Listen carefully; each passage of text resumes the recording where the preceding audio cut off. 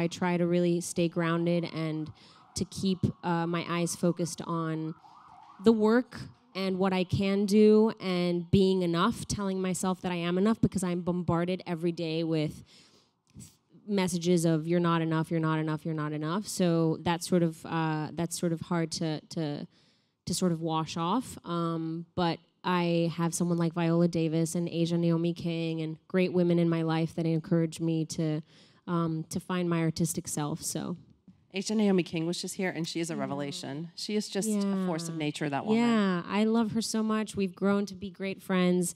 I'm so proud of her work in Birth of a Nation, and we give each other such support. And to have that, I was just sharing this the other day with her. I came from a path of a career where women perhaps weren't the nicest to me, and they were sort of making it very challenging for me to find friendship in women, sort of in my career.